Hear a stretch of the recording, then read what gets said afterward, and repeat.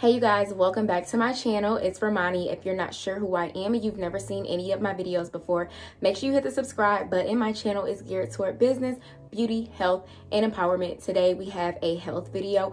We're going to be talking about why you're not losing weight. So if you're on a fitness journey and you just need some tips or you just want to hear me talk, then keep watching. But before we fully jump into this video, make sure you go follow me on Instagram at XO_Romani and go follow my fitness page, my business page at Glow with Ro Fitness. I am a certified personal trainer, so look in the description box to see if there's anything that you need that I may offer. I have meal plans, workout plans, waist trainers, ebooks, detox products, virtual training, personal training, and the list goes on.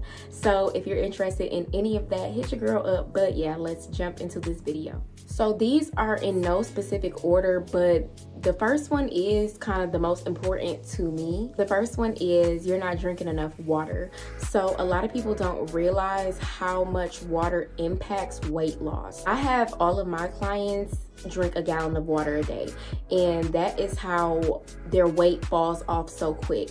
Like, a lot of people come to me because I get quick results, but they don't do anything, you know, crazy. They don't do anything special. They just start drinking more water. So if you are having an issue with losing weight, see how much water you're drinking, because a lot of us think that we're drinking a lot of water because we have 2 bottles here, 3 bottles here. That's not a lot of water. You should at least be drinking half of your body weight in water. And I know that that sounds, you know, crazy for somebody who may not drink water, but it's possible and you need to do it, because if you can drink soda and juice and this and that, you can drink 2 liters of pop and stuff like that here and there, then you can drink a gallon of water a day. And then if you feel like a gallon of water a day is too much for you, maybe you can start off with 4 bottles of water a day or something like that, but try to work your way up to a gallon of water a day.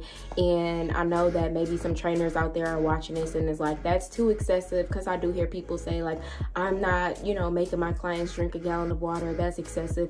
If you want to lose weight, it's not excessive. Your body needs water, and that is how the weight is going to come off of you. First of all, drinking a lot of water is going to help you stay full longer. So you're going to start having smaller meals, which is going to help you lose weight. You know what I'm saying? You know what I'm saying? Drinking water is also going to help you start going to the bathroom more. And I'm not talking about number 1, I'm talking about number 2.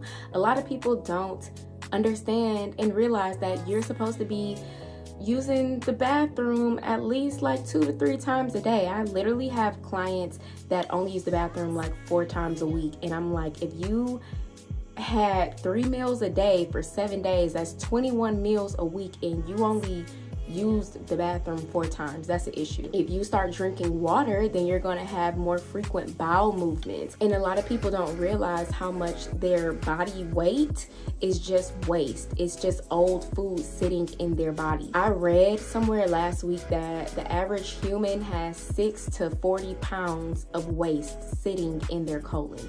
So just imagine, like, if you just started drinking more water and having more frequent bowel movements, how much of that waste could get gone and how many pounds you could shed just from water.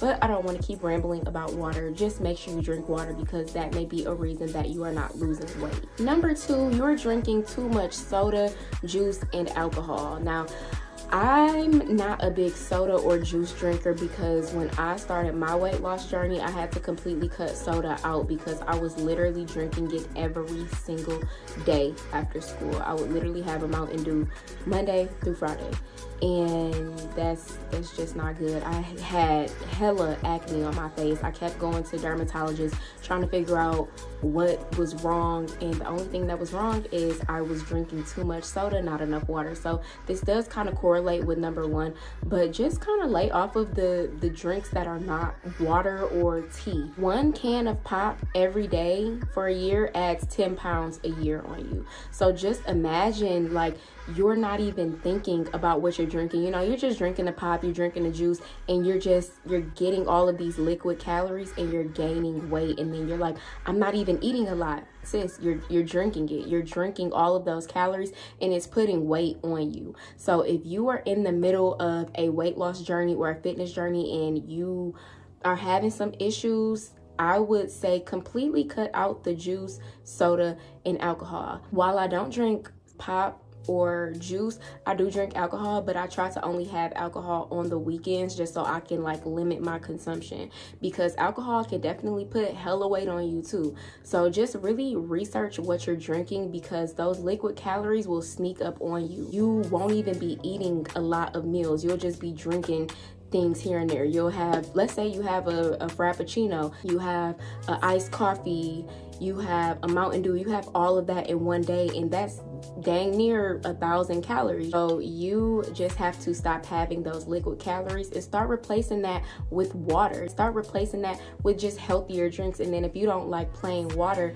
I have a video that shows you how to diffuse your water with fruit. Start putting lemons and strawberries in your water so you can have like a strawberry lemonade type of thing going on.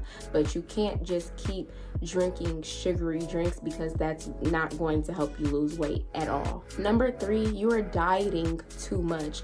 I always tell my clients, we do not diet, we're just changing our eating habits. We're just finding a healthier way for you to have the things that you still want to eat. Let's say you like chicken. Maybe we won't do fried chicken anymore. Maybe you can have baked chicken. Think of it as a healthier way of life and not a diet, because when you think that you're dieting, you start restricting yourself from certain things. You're like, oh my God, I can't have this, I can't have that. And then like you're not eating enough, and then this causes you to binge eat on the weekends. A lot of people think that they can only have salads on their weight loss journey. Let's say you're eating salads 3 times a day, every single day. You're gonna get sick of salads, and you're gonna be like, okay, well, I did good this entire week. It's the weekend. I can eat what I want. And then you just overindulge because you're trying to make up for what you didn't have during the week. So now you eating junk food, you eating fast food, you drinking a lot, you drinking pop, you drinking alcohol, you drinking soda, you're binge eating, and then you're gaining all of that weight back. So just try to have a healthy eating regimen. Try to have a schedule. Put yourself on a schedule. Write down all of the meals that you plan on having this week, and include those cheat meals. I don't really think of them as cheat meals. They're just meals. Like you slip up sometimes. So write down those meals. Maybe you're gonna go to Chick-fil-A on Tuesday, and maybe you're gonna go to Wendy's on Friday, but that's the only time that you plan on slipping up. So plan your slip ups so they don't become like huge mess ups in your fitness journey. So stop thinking about it as like a diet, and just think of it as a healthy eating regimen. So after this video, I want you to go write down what you're gonna have for breakfast, lunch, dinner, and snacks for the entire week, and see how much that changes your perception of what you're doing. See how much that changes the diet, thing that you have in your mind, because we don't diet at all. And if you're not really sure what to eat for weight loss, I do offer a weight loss meal plan, and you can still have bread, chicken, rice, blah, blah, blah, all the good stuff that we love. So if you want that, then just click the link in my bio. I'm so used to saying click the link on in my bio. This is not Instagram.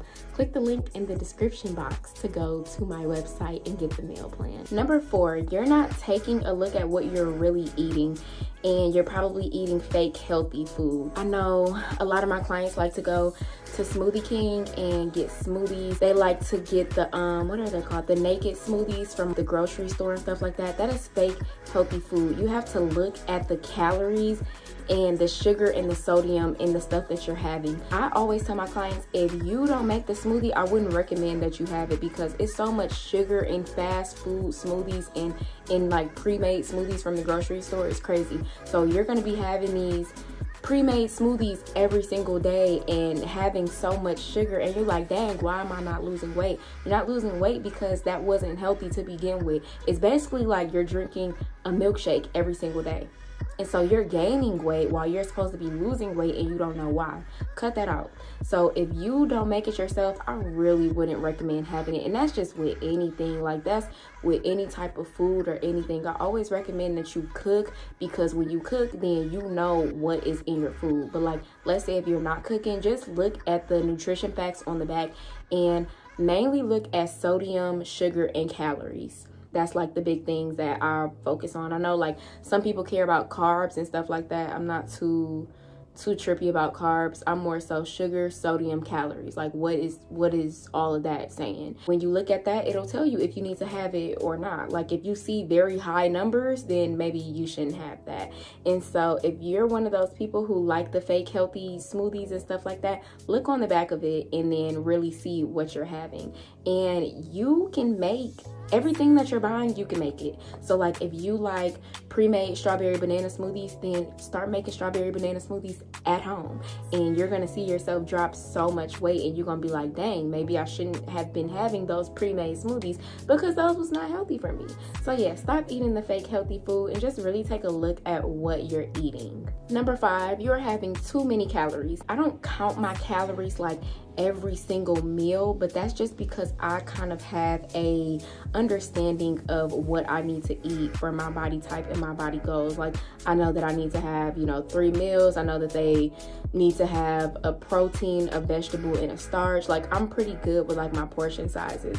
But if you're not, then I do recommend that you count your calories just so you know that you're not going over a certain amount. You can do that with just different apps. You can go to the app store on your phone and just look for different apps that will help you count your calories. I don't know, I really couldn't be a calorie counter because it just made me crazy. Like when I first started my weight loss journey and I was trying to count calories and do all that, it did make me crazy. So if you're like me, maybe you can just try to gauge it a little bit better. Like you know that if you have 4 meals, that's a lot of calories. So if you're used to eating 4 times a day, like super big meals, maybe let's just do 3 times a day. Like cut those calories in half. Not in half, but cut those calories. Or maybe you can have 2 meals instead of 4. Cut those calories. Definitely make sure you're not going over a certain amount of calories. I can't really give you a specific number because everybody's calorie intake is going to be different because everybody's body type is different, but you have a pretty good understanding. Like you're not supposed to go to McDonald's 3 times a day and have like 3 number 10s in one day. You know that that's too many calories. So really just figure out how many calories you're supposed to have, figure out how many calories is in the food that you're already eating, and then delegate like that. Number 6, you're not being patient with yourself and you're stepping on the scale entirely too much. Personally, I don't own a scale. I don't have a scale. I go by how I look and I go by how I feel. If I'm feeling sluggish, I need to figure out something different. What am I eating that's making me tired? Did I have fried food? Did I have fast food? Gauge it like that. I really don't recommend scales. I tell my clients, weigh yourself like once a month, because if you weigh yourself more than that, you're going to get discouraged and it's going to mess up your mindset and it's going to mess up your fitness journey. Your fitness journey is supposed to be enjoyable. You're not supposed to be beating yourself up every day because you didn't lose a pound. And weight fluctuates so much that you just should not weigh yourself every single day or even, every week. You just shouldn't do it because the scale doesn't tell you how much water weight you have, how much muscle you have, how much fat you have, how much fat you lost. You don't know. You just see a number and you're going to get to assuming. So I personally recommend that you start taking progress pictures. Now you can take progress pictures every week. You can take them every week, every other week. You can do stuff like that, but I do not recommend stepping on the scale every single day, every single week. When I first started losing weight, I literally had to weigh myself 3 times a day. And I just really started being crazy. I told y'all that's why I can't count calories. Like I was just so focused on, okay, I gotta get to this number. I can't eat this. I have to do this. And it made me crazy and it made me look anorexic because I was literally only doing cardio. Like I looked like a freaking string bean. So just stop playing yourself. Go based off how you look, how you feel, and you can even get a shirt or like some pants, some type of clothing that you own right now, and then continue to try it on periodically to see like, okay, it's getting bigger, it's getting looser, I'm starting to lose weight. Go by how you feel and go by how you look. Stop going by the scale and just be patient with yourself. A lot of y'all want to drop 10 pounds in a day and it's just not going to happen. I mean, it might happen, but it just won't be that healthy. But a lot of y'all want to do that and it's not healthy, and sometimes it's really not possible for you to drop 10 pounds, in one day or like even 1 week. Like just give yourself time and stop looking at everybody else's journey. Just because this girl lost 20 pounds this month don't mean you gonna lose 20 pounds this month. You might lose 5 pounds, but that's okay. Like, just focus on you, be patient with yourself, and just give it time. You didn't gain 30 pounds in one month, so don't expect to lose 30 pounds in 1 month. And last but not least, number 7, you're not exercising. So you actually do not need to exercise to lose weight. However, it will speed up the process. It's going to help you out, and it's going to help you get a more toned look. So let's say if you just got your eating habits together, you will lose weight, but you might start to have loose skin because you're not lifting weights, you're not running, you're not really moving your body. There's not enough movement. I definitely recommend that you all exercise at least 4 to 5 times a week. But if you're new to this, maybe you could start with 2 to 3 times a week.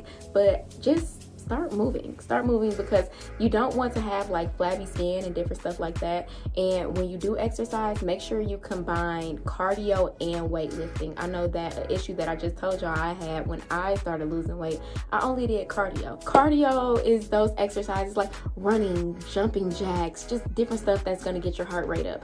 I wasn't lifting weights. I didn't have any dumbbells. I didn't have any resistance bands. I didn't have any type of weight that I was lifting. It was just me, and I was literally just doing jumping jacks and running all the time, and I got so flabby and so skinny. I had no muscle. So when you do start exercising 2 to 3 times a week or 4 to 5 times a week, make sure you have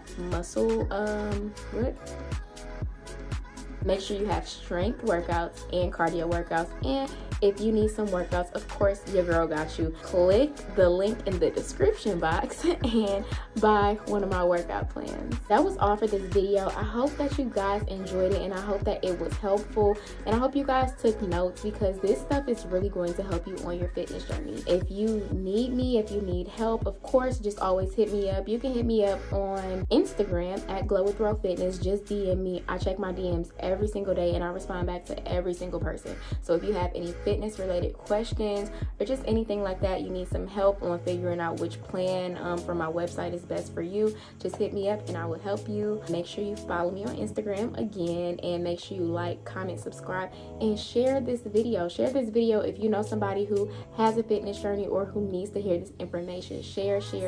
That is all, and I will see you guys in my next video.